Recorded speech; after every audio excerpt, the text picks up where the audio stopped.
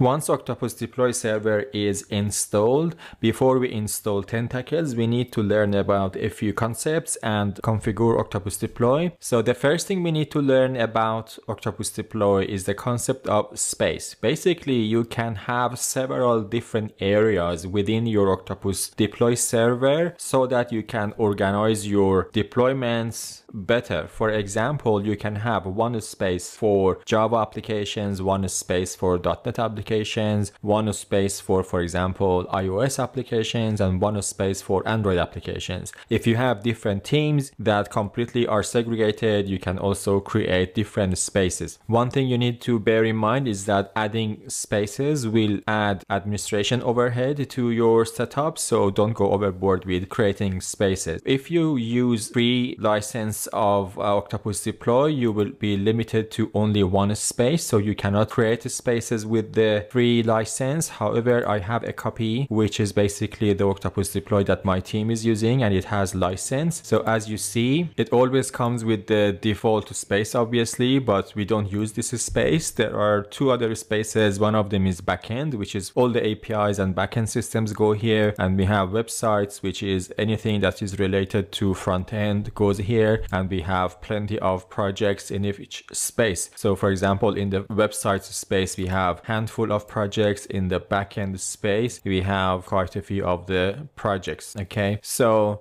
the first thing you need to create is space. If you are using free edition, you are limited to the default space. The next thing you need to create is the environment. So if you are a development team, you probably have development environment, which is for developers to test the code. You have staging environment, which is basically for example, testers and your quality assurance team. And then you have production environment, which is basically the actual environment you put your website on. So we need to create environments so that we can manage deployments. Your environments are in infrastructure menu. So you have to click on infrastructure and click on environments in the left side of the screen. And then you will see the list of environments that you have. And we need to add environment with the add environment button and just give it a name. For example, we can say dev, abbreviation of development, and we click on saving. So now we have an environment. There is no complicated setup. It's just that you give it a name, optional description, and leave the rest to default. Once you create the environment, you can